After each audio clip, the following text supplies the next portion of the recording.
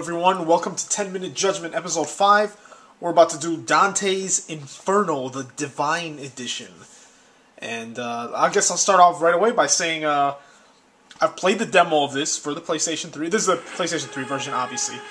I played the demo of it, and I really enjoyed it. But keep in mind that I hadn't played God of War 1 or 2 yet. So, you know, all these people comparing God of War to Dante's Inferno is, you know, people saying that this game is totally derivative of the God of War series. That was, you know, beyond me because I hadn't played the games. But now that I've played God of War 1, you know, on the collection, this should be a more interesting experience for me, you know, seeing all the similarities in the combat and whatnot. But, no, I do not want to sign in. So let's see, they've got the obvious options, downloadable content right here on the main screen, so hopefully they plan on using it. Let's see what the special features are. Oh cool, look at that, the soundtrack, all the stuff you can listen to right from beginning.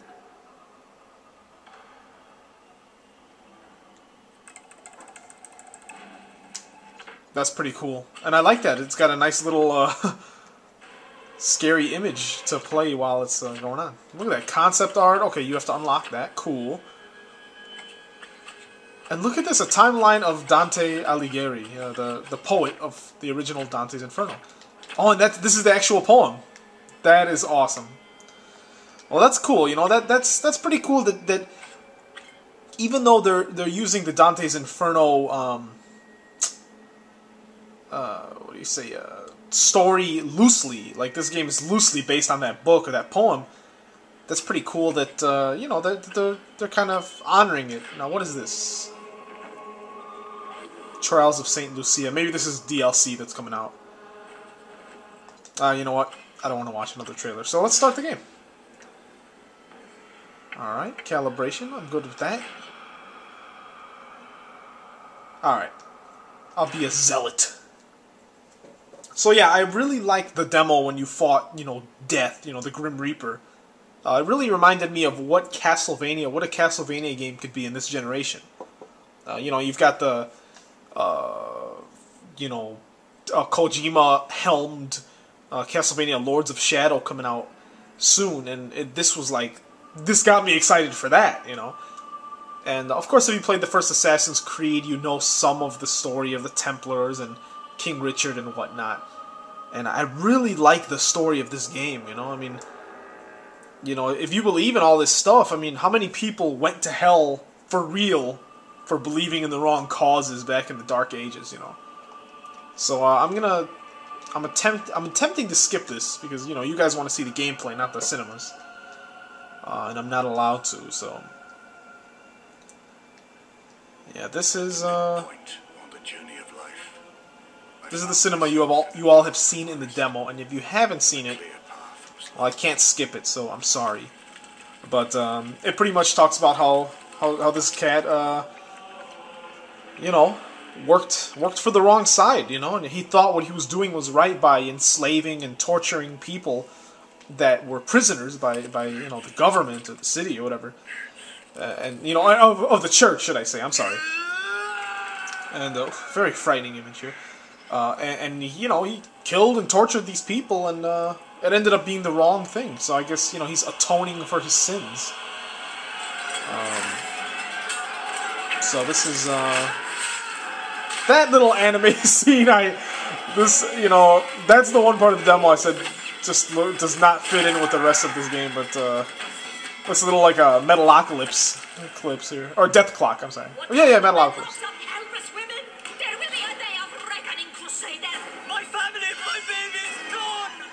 So yeah, I mean, a lot of people were killed in the Dark Ages for this, you know, for believing in the wrong person or the different person.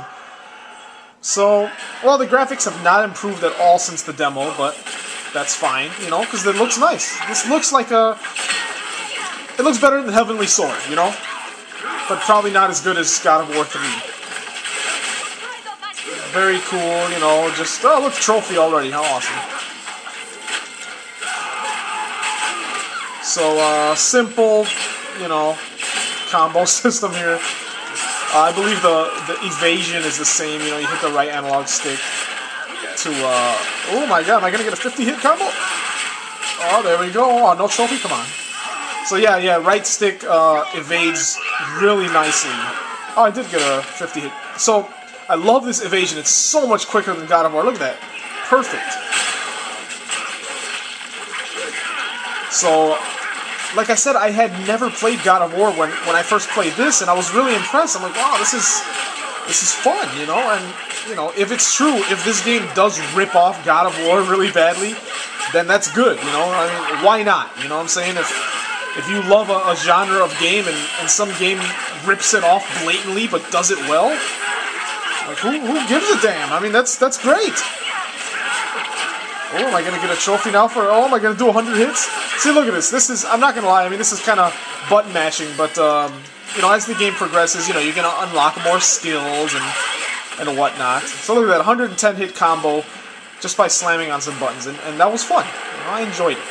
You got to take this game for what it is. You know, it's a absolutely bloody and brutal, you know, hack and slash action adventure game. You know, so you got the double jump in here as well.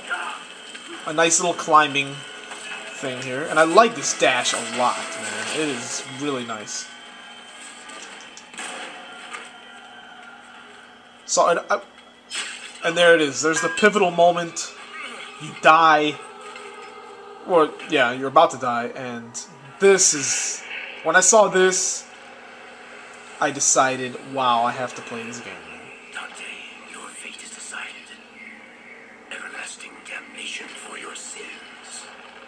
But that's not possible. The bishop assured us. Come, face eternity.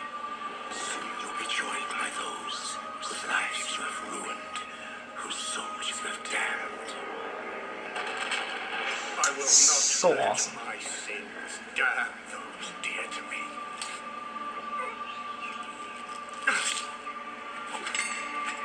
I will redeem myself.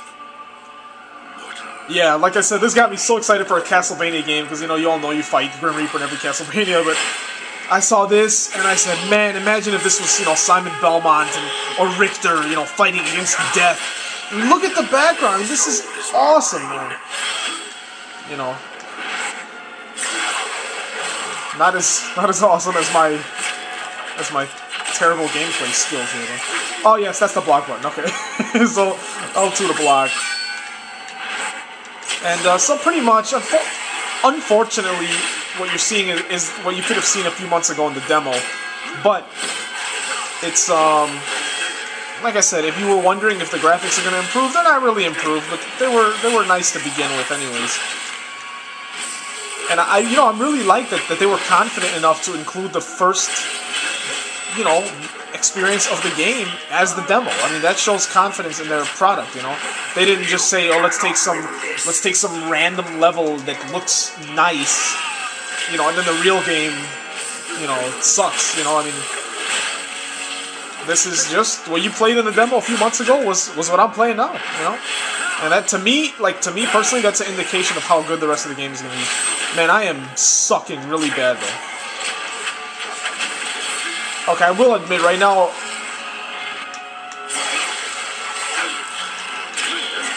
Well, I think I'm about to die. You may see a 10-minute judgment where I get killed. Actually, I don't think that's the point. Yeah, I'm supposed to kill him. Alright. There we go.